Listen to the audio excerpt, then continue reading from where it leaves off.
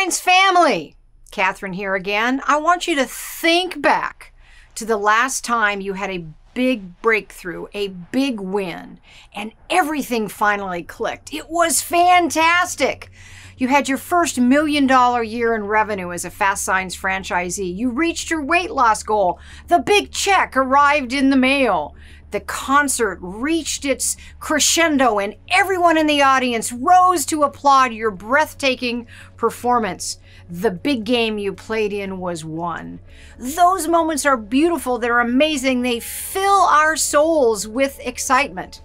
But the problem is when our focus is totally on the big wins and we overlook the little one step at a time, we're making a little bit of progress every day, we lose sight of the fact that it's the little wins that lead to the big wins. It's important that we savor the little wins, that's making progress, because that's going to lead to those big wins. So yeah, the micro successes have the potential to be as impactful as the big breakthroughs do. For example, you open a FASTSIGNS, you want to build a profitable $1 million a year FASTSIGNS locations. That's a great big goal. But there are a lot of celebratable, smaller goals along the way. As an example, if you just opened your FASTSIGNS, it would be your first sale. If you've been in business a couple years, it would be your first $50,000 a year month. It could be landing that big repeat customer. And it can even be the fact that you get to be in your business that you own each and every day. But the big goal needs to be broken down into little goals, and we need to celebrate those little successes. Research by Harvard professor Teresa Amabile has shown that actually tracking these small and incremental wins actually does wonders to build our self-confidence and give us the strength to continue moving forward. The little wins celebrated lead to big wins. This is because every achievement, big or small, activates our brain's reward circuitry. The pathways open up and we get the deeply satisfying release of dopamine, which leaves us feeling energized, confident, and motivated. So small wins can be even more important than the big ones, and there are two reasons why. The first is without the small wins, the big ones likely aren't going to happen. We give up in disappointment and frustration before we get the big win. The small wins hold the key to the momentum. They infuse us with motivation and keep us going. The second reason is the big magical moments that we like to savor happen infrequently. Those big breakthrough moments that completely take our breath away, there are only a few of those in any one lifetime, which is partly why we enjoy them so much. But the small wins are more frequent, and what they lack in size, they can make up for in numbers. We often underrate the little wins, the micro victories, often to our own detriment. We set our sights so firmly on the finish line that we refuse to acknowledge and savor the little wins that got us to the finish line. Acknowledging the small wins a little more in our lives is key. In fact, we have to do more than acknowledge them. We have to actually celebrate the little wins. They hold the key to our eventual big breakthrough because of what they do to our motivation and our self-confidence. Small wins are reflected in how we set our goals. So let's say you set a goal in January to lose 60 pounds by the end of the year. That's all well and good, and you may very well reach that goal, and that is fantastic. The only problem is you may have sacrificed the chance to invoke the power of all the small wins along the way. If you set the goal instead to lose 5 pounds a month, you have 12 opportunities to celebrate. Still getting to that big goal of losing 60 pounds in a year. But every month as you hit that 5-pound weight loss goal, you celebrate, you get that feeling, that hit of dopamine, you get that motivation, that recommitment, and that's going to help you get all the way to the 60-pound weight loss. You now have 12 chances to get those neurotransmitters firing to get the big win. And it applies to lots of other things too. What you need to do is ask yourself the question, how do I break my big goal down into a lot of little celebratable milestones? How can I design my goal so that I get flickers of light through the passage of the tunnel rather than only seeing the one big light at the end of the tunnel? And you can make it even better by calling it a win when you follow your system. The system versus goal model was popularized by Scott Adams in his book, How to Fail at Almost Everything and Still Win Big. He wrote, if you do something every day, it is a system. If you're waiting to achieve it someday in the future, it's a goal. So try having a system instead of a goal. The system versus goal model can be applied to almost anything.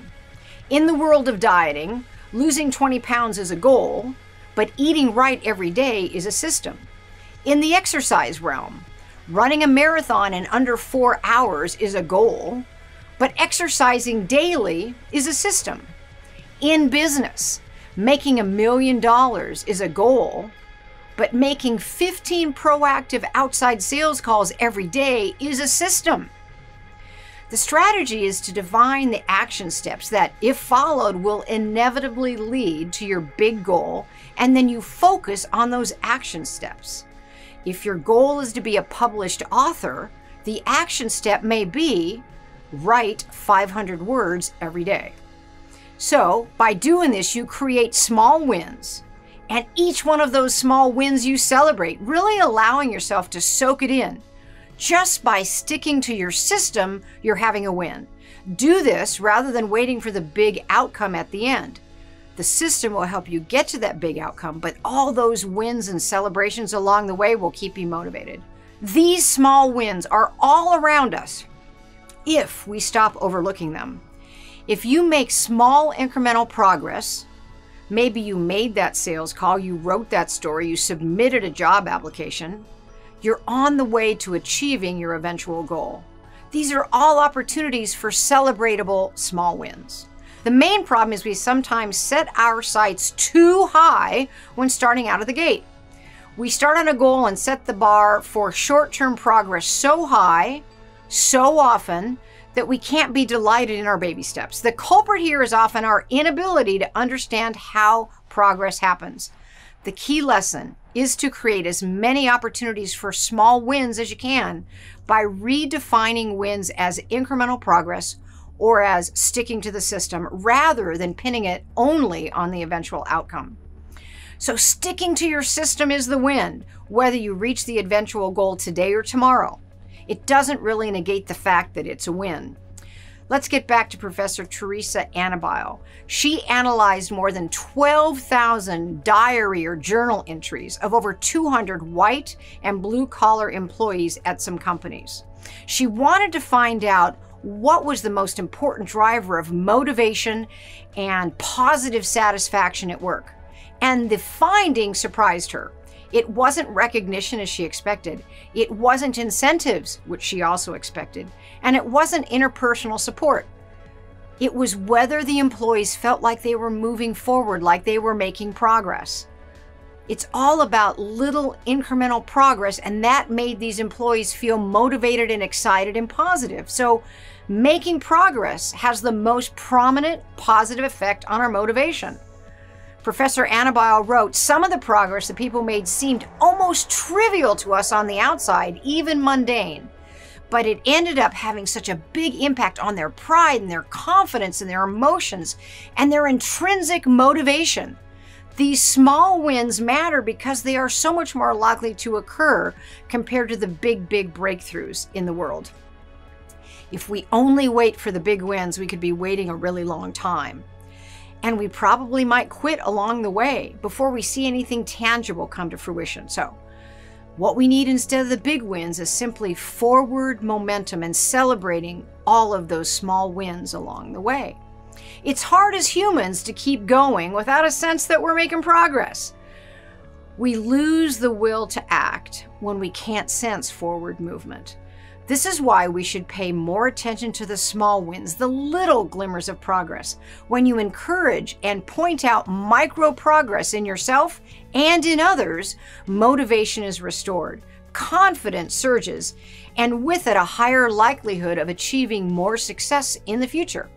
The key is to set the bar for progress low enough so when starting out you can be thrilled with baby steps, because frustration will dog your every step if your short-term expectations are too high. It's hard to stop someone who can see almost everything as progress and see progress in almost everything. Small wins have big power, and we can get them almost every day. All we need to do is stop overlooking them, start setting goals and creating the systems to achieve our goals, and start noticing the small wins and celebrating them. Each of us can start celebrating these baby steps and allow them to drive us forward, because there is big power in small wins. Use this for yourself, use this for your kids, use this for your team. Thank you.